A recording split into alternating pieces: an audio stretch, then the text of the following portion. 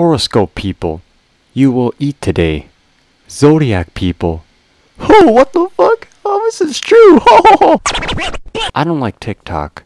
It has been a secret for the past 2 months for my 5 subscribers, what? Welcome to Equals 3 2021 edition, the shittier version. And TikTok is a home of cringe. It's like high school. Just keep talking about so much nonsense. As long as you keep talking, people are still going to pay attention, no matter how big of a piece of shit you are. It's like the equivalent to Facebook groups when people find and make up false information, truly believe it's true, no evidence to back it up. And if there is, that evidence is still made up nonetheless. Don't even get me started with the go anime voiceovers, because hearing that's like hearing a teacher scratching their fingernails on a chalkboard. I was hearing typing sounds in the middle of the night, but I'm the only one up. The TikTok text-to-speech is basically Siri, Google, and Alexa's autistic sister. What a disgrace to the family. The outlier. Tells the audience information that's completely inaccurate or irrelevant. Also straight up annoying. The cringy kid that yells at the teacher for no fucking reason. You're even worse than Mr. Kid! I've seen so many people, so many psychological claims that are not even true. For example, if they look at you, they like you. If you have a wet dream about someone, they want that juicy hot dog of yours that's under your active trouser wear. So I will just do this in a spiritual sense. Kinda. I'll be reviewing these TikToks and basically calling them cringe. Not only that, these are basically like fucked up in general. At the end of the video, I'll have like a somewhat in-depth of what I really think about these. Tarot readers and sidekicks of TikTok are the worst. But we'll probably talk about the tarot readers. They always say the same thing, like you're going to be with this person you're imagining. You're going to get some closure with some fucking asshole. That your ex wants you back after 5 freaking years. Blah blah blah blah blah. But they never talk about the bad things. Why? Because if they do, no one will watch them. And only good things attract viewers. It's hedonism at its finest. There's a reason why half the people go to college and just to get drunk and get their cheeks clapped or clap some cheeks with someone and not give a shit about school at the end of the day. There's a reason why in poor communities people stick with the way they're living, especially with drugs. They get a little dopamine rush in their brain, or once they have a slight amount of cash, they automatically flex their Gucci belt, or why people have, I don't know, 150 sex partners. Or there's a reason why rich people don't want to give to charities, because they don't want to give their money to something useless according to their mind, or how the rich can't pay their fair share when it comes to taxes. But anyway, here's the first video. Let's get back on track and not get political, I guess. If you're seeing this, it's a sign. I made 3 of these videos. The one you see is the one you're meant to hear. This is what is coming your way for love in the month of March. Nah, I can't make this up. I feel like you're gonna end up with your soulmate in the month of March. You either are going to meet them, or a lot of you are probably already talking to your soulmate and you're going to end up in a divine union with them. Oh yes, you gotta play the most overplayed Beatles song, Driver's License. I like how she had to flash some angel numbers in your face, like, you know those repeating numbers you see? That's just 111 555 666. Like, oh, you see? It's a sign that your future girlfriend's coming your way pretty soon. Anyway, yeah, she pulls out the 2 cups cards, which is a soulmate card, which it's right. It's especially upright, which basically means you're really forming a union with the person you're thinking about. No cap. But what I hate about this is that it's giving the person using this crappy app, and it gives them false hope. And when they go all in with that girl they like, or boy they like, it depends, she accidentally sends a screenshot of the chat saying, oh, I told you this nerd was going to ask me out. If this reading was true, I would have been with my crush already. Like, is it towards a certain horoscope or a particular person? Nah, it's towards to the general public. And if they get mentally fucked up, it's on them, you know? I don't care, I get all the clout at the end of the day. So I'm going to be doing a message on who is currently thinking about you. So I'm going to shuffle the cards real quick off camera, and I will be right back with your message. While I was shuffling the cards, I heard the name Ryan. Just wanted to say that real quick before I forgot. Okay, so immediately with the 5 of Pentacles, this feels like someone who left you out in the cold, and they have been thinking about this, like, they've been in very, very deep contemplation about whether they want to talk to you or not. I feel like they realized the grass was not greener on the other side. I really want to be honest with you. It's like they're not happy right now.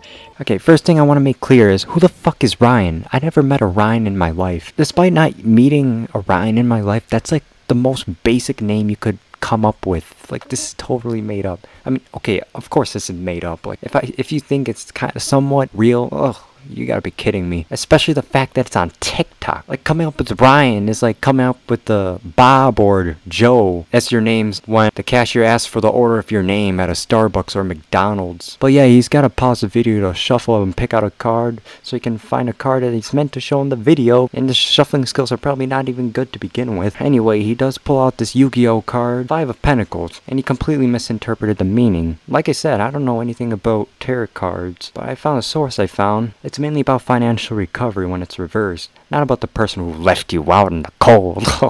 And it goes on with a few other cards, with the last one reversed. Well, I didn't show the whole thing, but he just pulls out a bunch of random cards. I don't know anything about the last few cards. Maybe I need to be part of the spiritual family to know about it. I don't know. But honestly, it looked like he just picked out all the cards beforehand, and if it didn't relate to the video, he was like, nah, I'll toss that one out. Either that, or he was like, nah, I'll make up meaningless things along the way and give everyone some hope in the universe. There's nothing wrong giving hope. False hope is the real problem right here. There will be no hashtags in this video. If this is on your For You page, there is no doubt that this is for you. So there is somebody that's really wanting to take action here. They want to come in, but they're extremely conflicted in their mind and they don't know what to do. And they're trying their best to focus on their priorities, but something is coming up and healing is coming for you. And this is something that I see that you've been truly waiting upon. You've been sitting and waiting and seeing if there's... Alright, that's enough for that. Okay, alright, that's enough. So apparently there will be no hashtags in this video. So if you see this on your For You page, it's for you. Nah, my darling, I don't think it works that way. Especially the fact that I noticed you put hashtags in your video previously. And I may not know a lot about the TikTok algorithm, but I'm sure once you put the pound symbol on your videos before, your TikTok page's videos will be recommended regardless whether they have hashtags or not, I think. And another thing, are those tarot cards even real? I've never seen anything like that before. It's all like stock photos straight out of Shutterstock or Pinterest, and then they say words like triggered or change or other random stuff. And this tarot reader is different compared to others because she doesn't even shuffle the deck beforehand or even announces she's gonna shuffle the deck. To be honest, I don't think anyone shuffles the deck. Be honest. So while I found random things to make for my TikTok video, or at least my video on TikTok, I gotta agree with this girl 100% because what she's speaking is pretty much facts. TikTok tarot readers have been pissing me off lately. I swear to God, these people are pulling out like the Three of Swords and going, oh my God, look, the sword is piercing through the heart like Cupid's arrow. They're obsessed with you. No! No, if you try to get with this person and have hope, you're going to get your heart broken. Because tarot cards can be interpreted, but you can't change the whole damn meaning of the card. So this lady here does say some straight facts, and something that is spiritual, metaphysical, not real. Okay, but for real, intangible but perhaps relatable stuff that could perhaps guide you to your clairvoyance that you would need. So this girl rants about other tarot reading from TikTokers, and I agree, it's annoying, it's true. They do change the whole damn meaning of the cards in general, and look at the guy saying something about leaving you out of the blue when it means something else. But I agree. People will be pulling out the Three of Swords, for example, and say like, oh my God, they're so obsessed with you. But nah, I looked it up, for example, again. Upright or reverse, it don't mean that people are obsessed with you. Reverse is basically keeping your head up, forgiveness perhaps as well. And upright means heartbreak, some fucked up shit. Something that Man United fans experienced when Liverpool won the title for the first time in 30 years. But honestly, at the end of the day, why am I trying to be logical with this? I know that you can't use logic to explain these things, but do I trust tarot readings in general? Honestly, it depends what my gut thinks about the person doing them. Because one time I had a reading, and it said that I have a cursed life. Put my whole life on cursed images, I guess. I knew it felt sketchy from the start. I felt like it was a scam from the start. But at the same time, these readings in general could be true. Who knows what lies ahead? And it is especially crazy accurate what psychics get from your past in general. I've had two before because I was bored. And it's funny how my first one was like, oh, you're gonna have the best future ever. And then my second was like, Nah. You're gonna live homeless in the streets.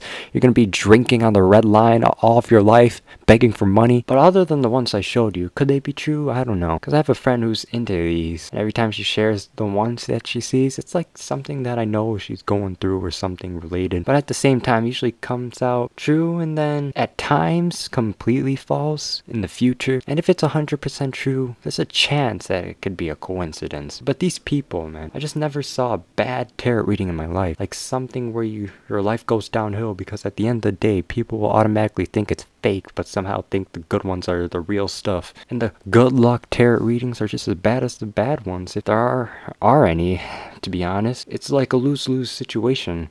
You'll fuck yourself up even more if you really believe any of this. Then again, people in general should not see this as a clairvoyance to one's path. I'm pretty sure there's some people out there too. But if you see one that simply relates to current situations in life for fun, I don't care. But if it's for the sake of, yeah, you will get $1 million in a few days and spend all your balance and still don't win anything and can't pay your bills or ask your crush out in the most preposterous way possible, you does need help, my friend. If it's for the damn fun, I guess it is what it is. With people on the internet, sure, very gullible, even with the stupidest things. I guess since I have 5 subscribers now, I guess I'll do a face reveal and make a parody of this whole thing, whole TikTok extravaganza. But I guess that just wraps up this whole video. I've been a little busy, a little stressed with other stuff in my life, and this video was probably poorly made from the looks of it. But whatever, I'll just get whatever it is to upload at this point. But hey, if you like the video, just press the like and subscribe if you're new. And yeah, I'll see you guys later. Peace.